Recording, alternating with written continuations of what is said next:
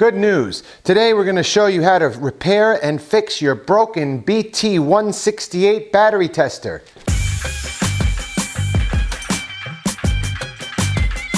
Hey guys, NJRoute22.com here with another how to fix 'em up vlog.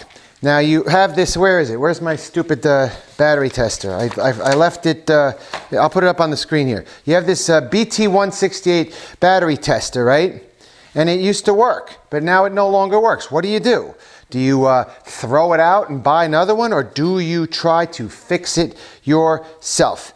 In today's tutorial, we're gonna show you how to do it. But just note, before we continue, this is for super duper mega advanced students only, and I would like you to repair this at your own risk. We don't hold us responsible for anything that goes on. This is some seriously advanced techniques. Let's get started. Hey there, NJRoute22.com here. We're gonna fix, this is our how-to series here, and we're gonna fix, or try to fix, a BT168 battery tester. Now, these things are like $5 or $10 online. If you don't want to be bothered, you can just buy another one. But we don't like doing that. We like trying to fix things first. So the first thing I want to say here is that I found that this is broken. Because if I test the battery, nothing happens. But if I test a 9-volt battery, it works. That means there's something broken inside. That's when you can determine that one thing is broken and one thing works. Just to show you, here is a digital one, and I will test it. It says 1.39 volts, and just to show you that the battery was good, this battery says 9.88 volts. So I know the batteries are good and the battery tester's bad. So like we learned in a previous video, we know how to unscrew something. So I'm going to unscrew this battery tester and look inside. Maybe there's something broken. So I'm going to unscrew it counterclockwise, or anti-clockwise as I like to say. And I'm going to look inside. Maybe there's something broken. So once we take it apart, you could pry it open. This came apart pretty good. I open it up, and there's all sorts of resistors and things to regulate the voltage, but I can see right away that this wire came apart from here. It's just plainly obvious that this just has to be resoldered. Now I don't have my wire stripper with me, but there's enough metal left here for me to just heat it up and solder it back on. You don't want any of these wires touching each other because they could cause a problem later on. So what I'm going to do now is I'm going to turn on my gas-powered soldering iron here. This is easy peasy lemon squeezy, as they say. And I'm going to turn it on, and it'll take maybe a minute for it to heat up. I have solder over here, and I'm just going to basically heat this up right here and just melt this back on.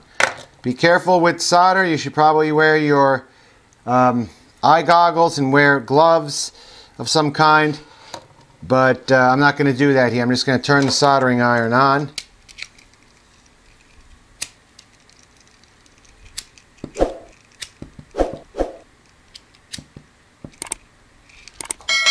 I think I'm out of gas. What a drag. I'm out of gas. I'm gonna have to pause the video and fill my Benzomatic up with gas. What a pain. I'll be back in a sec. So instead of filling this up off the air, I'm just gonna show you. Here's my Benzomatic butane, and you stick the little hole right on there, and you just fill it up for a few seconds.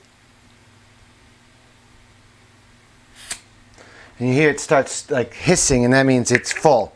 So I'm done with that. Now I should be able to light this thingamabob up and let this heat up. There's a little stand built in so you could not burn anything. So I'm going to turn it on.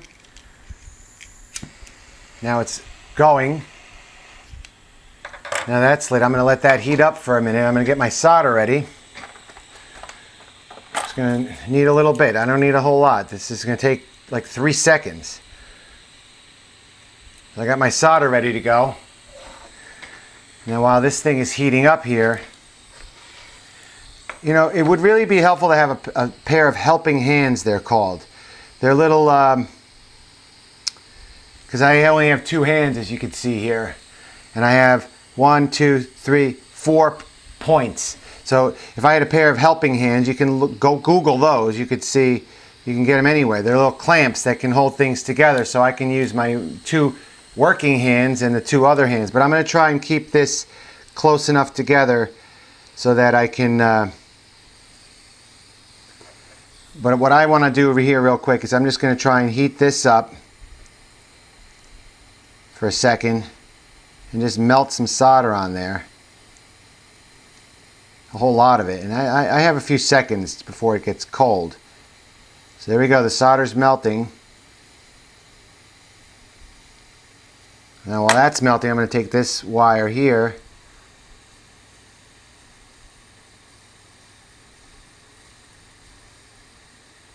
I kind of ran into a problem here because now the 2 wires are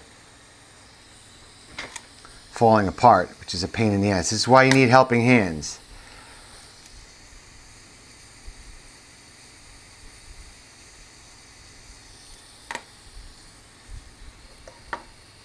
You should always wear safety goggles. So that seems to be connected now.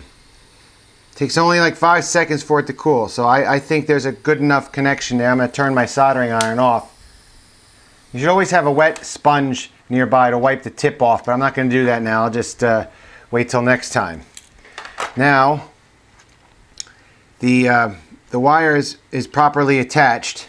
See, I'm kind of sloppy when it came to doing that. I'm not a perfectionist. A lot of people are perfectionists. They want... I mean, there's a good benefit for being a little bit of a perfectionist, because then you save yourself trouble later on. And I'm just going to stick this back on. Make sure all the wires are hidden properly. And it seems like it's back together.